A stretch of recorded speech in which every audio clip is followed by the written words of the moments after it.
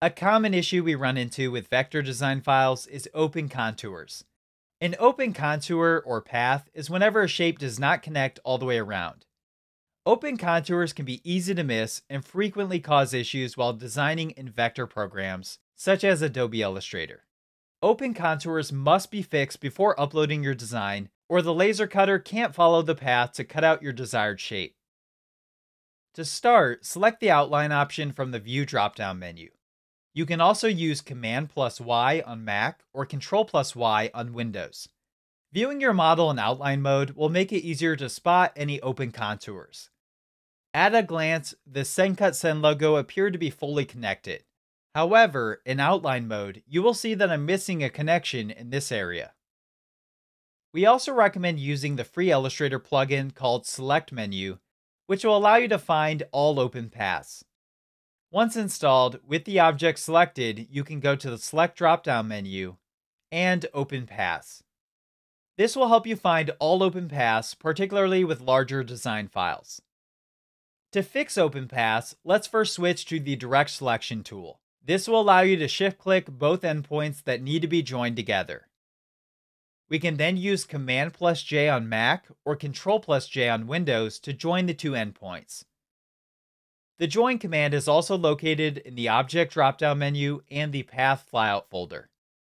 It's important to note that the Join tool in Adobe Illustrator only allows you to join one item at a time. If you were to select all open paths before the Join tool, it would join them together as one shape. We do recommend a Concatenate plugin that allows you to join multiple open paths at once while keeping the shapes separate. This Illustrator plugin does require the purchase of a license.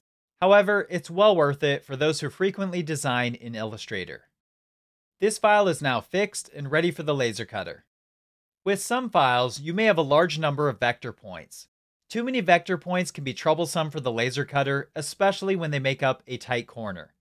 The laser software will sometimes translate that as a break, or you can end up with edges that are not cleanly cut. If you notice a large number of vector points on your shapes, you can use the Simplify Path tool. Start by selecting your shape, followed by Simplify from the Object drop-down menu and Path flyout folder. From here, select the More Options 3-dot icon to view all of the options. Reduce the number of anchor points around curves with the Simplify Curve option. Reducing just a little amount often makes a big difference. You can also try the Auto Simplify button, which will automatically remove vector points where the software believes they're unnecessary.